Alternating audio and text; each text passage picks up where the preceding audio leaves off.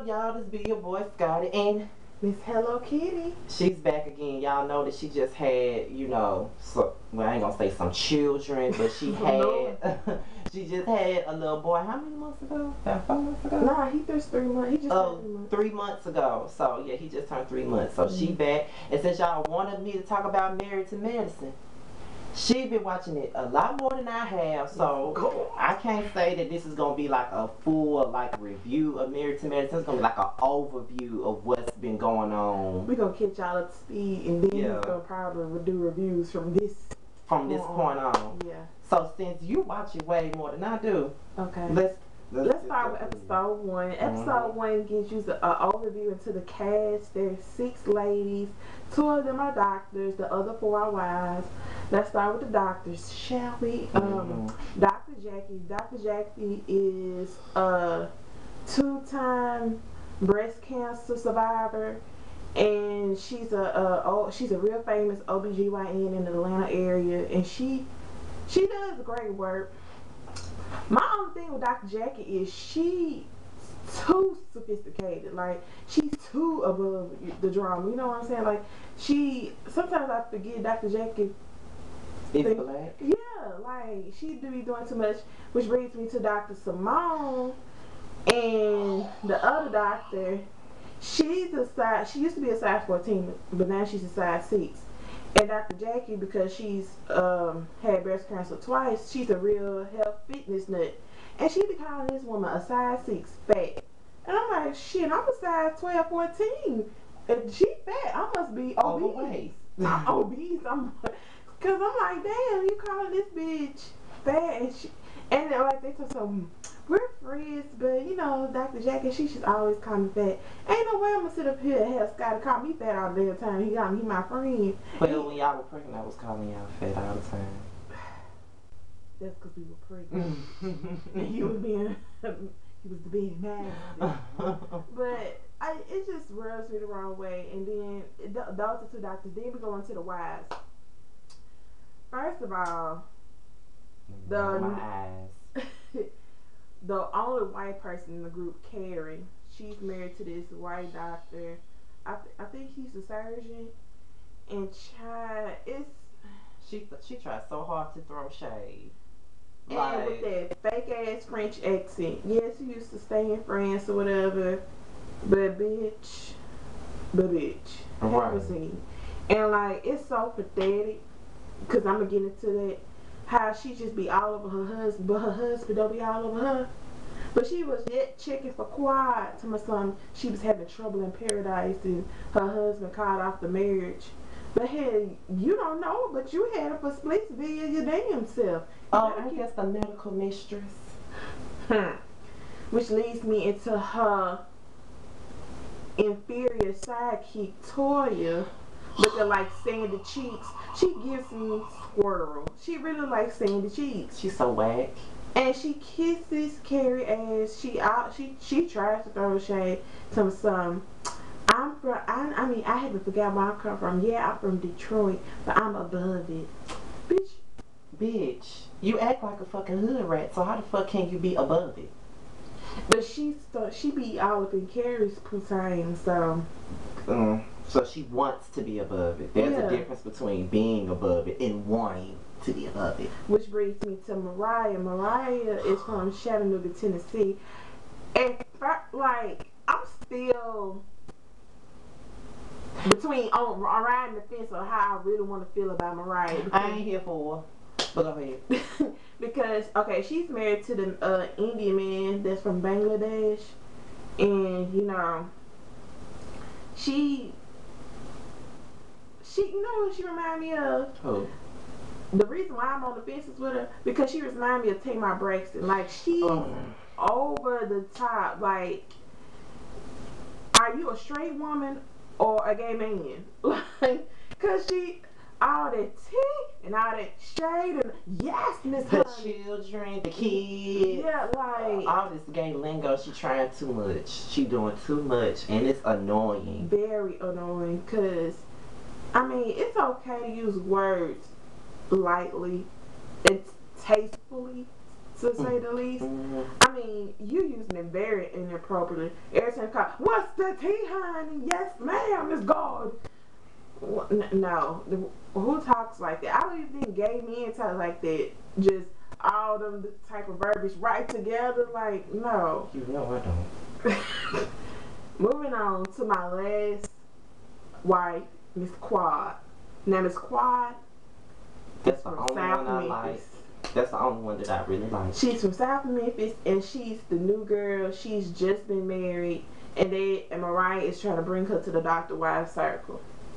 Now, in the first episode, they was at Mariah's house, and she was introducing Quiet to the ladies, and they was looking at Quiet like she was crazy, and they were just mistreating her, acting like she's beneath them and stuff like that, and she was trying to, Carrie was trying to throw shade, and Quiet was ready to snatch, basically. And that's when they was trying to call her ghetto and stuff like that. Excuse me. Which is true. Yes, she ghetto, but I mean, at least she's not pretending to be something that she's not. Like, at least she's not being. We gotta speed it up.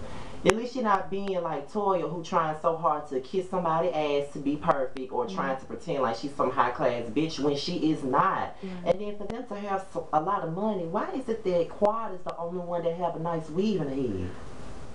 Cause Mariah stay with that drawstring bullshit in her head. And Toya, no words. Right. Simone, no. But Simone have money. She's the doctor. Her teeth look like she been chewing cement. Oh my God. Cement chiclets. That's what it looks like. I'm not here. If you're a doctor, if you ever come into some money, the first thing you should do is fix your damn teeth. That's I'm sorry. If I get me some money, I'm fixing. I know. I'm talking about just, it's going to be as soon as I smile, gleaming white. Okay? Teeth that's misaligned will be straightened. But going back into the first and second episode. So that kind of falls into the second episode. The second episode, Mariah addresses Carrie for the shade and how the birthday party coming up. Mariah's husband and Carrie's husband, their birthdays are so close together, they're going to throw a joint birthday party. And because Carrie gonna text, being a scary bitch that she is, text Quad, she texts Quad and uninvite her to the party. Uninvited her and called her what? She called her something. Told her to start acting like a doctor's wife instead of a low class whore or something like that. Bitch, I bet you wouldn't have said that to her face. I know she would. And then that leads me to that party. What party? It was an event at the beginning of the first episode on Quad, when I had texted you that line that Quad said, "Oh, and where are you when somebody's anorexic clinic?" That was episode 2. Oh, yes. I just enjoyed that. Because she kept trying to throw shade, and her shade wasn't making sense. But Quad kept coming, and she was like, because she was I suffered from anorexia, and the only way she would have known that it's from Mariah telling her, bitch, Mariah didn't probably tell her. I mean, the evidence shows you look like you hungry, you look like you need to eat a chicken sandwich. And her face look like it's melting. And her lips look distorted, like, bitch, your husband is a surgeon, and you had a Botox job go wrong or something. Fix your damn lips. Because that's what it looked like. And they all folded. My mom said she done gave head so much, her lips done lost form. And I can believe it. I believe it too. Because she probably trying to keep that husband.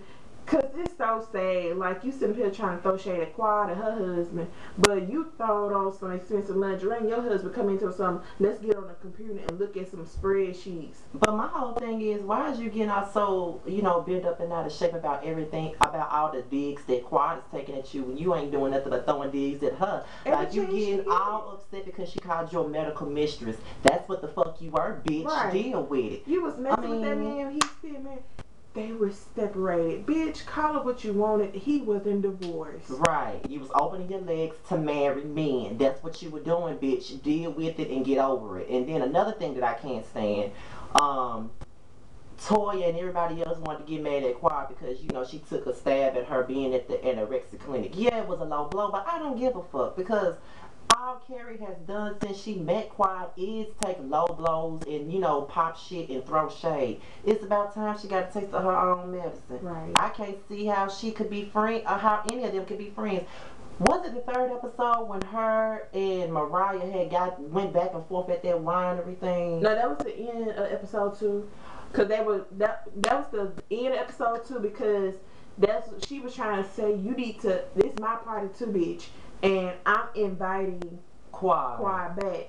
And that's what she gonna have the nerve to call Mariah low class and da da da da.